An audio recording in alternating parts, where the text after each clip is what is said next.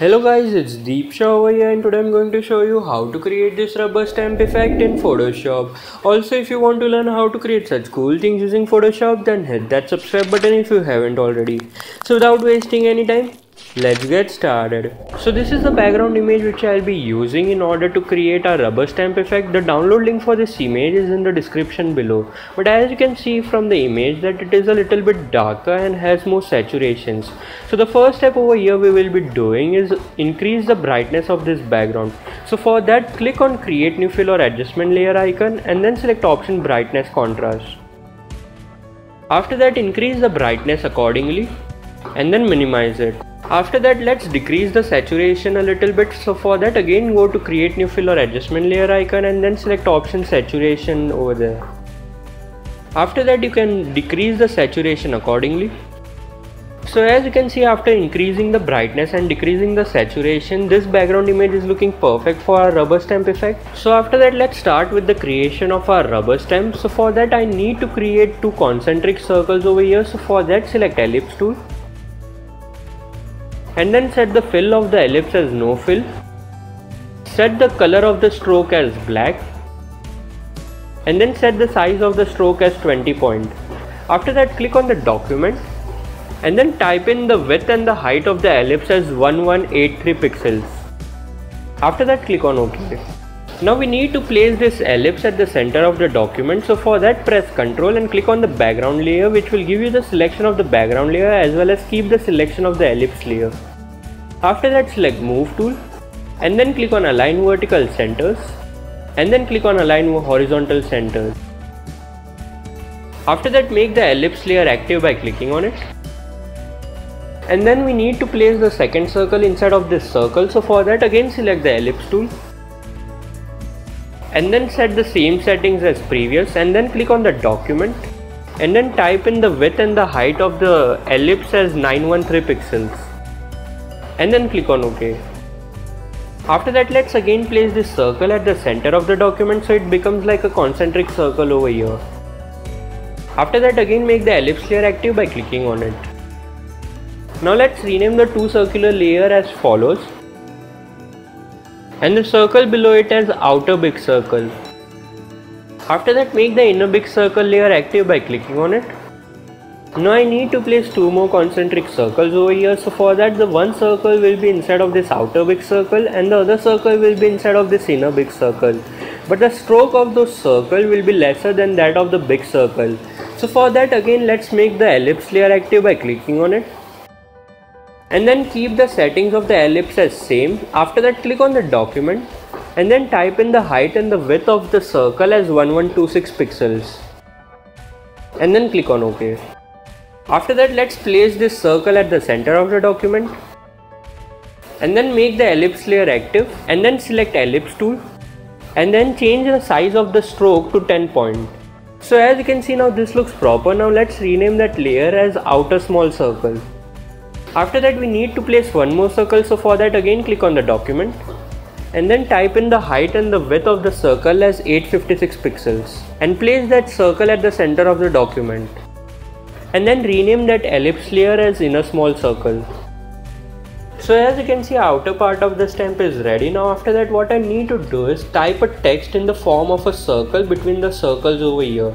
So for that, make the inner big circle layer active by clicking on it and then select horizontal type tool and then select any font of your choice. Download link for the font I'm choosing is in the description below. Also, if you don't know how to install font in Photoshop, the link for that is in the description as well. After that, set the foreground color as black, which will be the color of the font and then click on OK. After that, set any appropriate size for the text. 80 pixel will look good over here. After that, click on toggle character panel icon and then increase the spacing between letters to 60 and then minimize it. Now as you can see, as you hover your mouse inside of the circle, you will get a circular text box option which will let you type text inside of the circle. But we don't want that, we want to type text outside of the circle.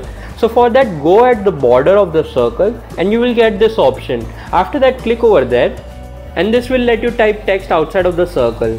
So now type in your text. So now this looks proper. After that, click on the stick icon to place it. Now I want that this text to be placed between the center of the two circles over here. So for that, press Ctrl plus T and then scale the text as follows. Press Shift while scaling to scale evenly and then scale from bottom as follows. After that, click on the stick icon to place it. Now let's place the text at the center of the document. So as you can see, now we have placed the text properly inside of the two circles over here. Now let me just zoom out of the image. Now after that, the next step we need to do is bring in the portrait image over here. So for that, make the inner small circle layer active by clicking on it and then bring in the portrait image over here. Download link for this portrait image is in the description below. After that, click on the stick icon to place it. Now as you can see, the portrait image which I have over here has a plain simple color background. Now if your portrait image does not contain a plain background, then all you need to do is remove the background from the image in order to follow the further steps.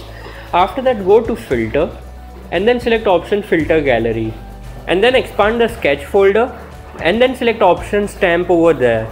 After that, set the light dark balance as 4 and then set the smoothness as 1 and then click on OK. Now after that, we need to remove this white background from the image over here. So for that, right click on the image layer and then select option rasterize layer over there. After that, go to select and then select option color range over there. After that, using picker tool, select a black color and then increase the fuzziness to 200 and then click on OK. So this will give you the selection of all the black colors in the image. After that, click on add layer mask icon to only keep the selection and remove rest of the image. So as you can see, now we don't have the background and only model is present over here. Now let's place this model properly inside of the circles over here. After that, right click inside of the mask of the model image layer and then select option apply layer mask. Now after that, we only need to keep the image of the model which is inside of the circle and then remove the rest of the image. So for that, press Ctrl and click on the icon of the inner small circle, which will give you the selection of that inner small circle. And then click on add layer mask icon, which will only keep that portion of the model image which is inside of that circle. So now as you can see, we have our rubber stamp ready. Now after that, all we need to do is give some touch-ups. So for that, let's merge the circle layer and the portrait image layer into a single group. So for that, press shift and click on this outer big circle layer, which will give you the selection of the two layers as well as give the selection of all the layers in between. After that, press Ctrl plus G to merge all the layers into a single group. After that, click on add layer mask icon and then select brush tool. After that, set the foreground color as black and then click on OK. And then click on toggle brush panel icon. And then from the brush section, you need to select any grunge brush. Download link for this grunge brush is in the description below. Also, if you don't know how to install these brushes in Photoshop, then all you need to do is click on this drop down over here and then click on this settings option and then select the load brushes options. After that, you need to select the downloaded and extracted ABR brush file over there and then click on the option load. And then that brush will start to appear over here. And then you can increase and decrease the size of the brush using the square bracket keys of your keyboard. And then click on the document using the brush. So as you can see, this brush gives a nice touch up over here and gives you the feel of a kind of a rubber. So like this way, you can select different kinds of grunge brushes and fill the document as follows. So now after that, let's change the color of the stamp over here to make it look more realistic. So for that, click on add layer style option and then select option color overlay. After that, click on this color drop down and then select any color of your choice. I'll be selecting a dark brown color over here and then click on OK. After that, click on OK. So now as you can see, it is looking like a rubber stamp over here. Now let's reduce this opacity of this group to 90%. So now this looks proper. So now after that, let's add some more stamps over here in order to make it look more creative. So for that, create a new layer and then reduce the opacity of the brush to 97% and the flow of the brush to 78%. After that, select any stamp brush. Download link for the stamp brush is in the description below. Now after that, set the foreground color as the color which you had set for the original stamp over here, which was a dark brown color. and then click on OK. After that, using the stamp, click on the document as follows. So like this way, select different kind of stamps and fill the document as follows. After that, minimize this toggle brush panel option and then reduce the opacity of the overall layer to 65%. So now as you can see, the stamps are giving such a nice touch over here. So that's it guys, this will give you your rubber stamp effect in Photoshop. Now if you guys like this video, then hit the like button. Also share it to the ones who might be interested in such videos, and subscribe to the channel for more videos in Photoshop. Thanks for watching. Bye bye.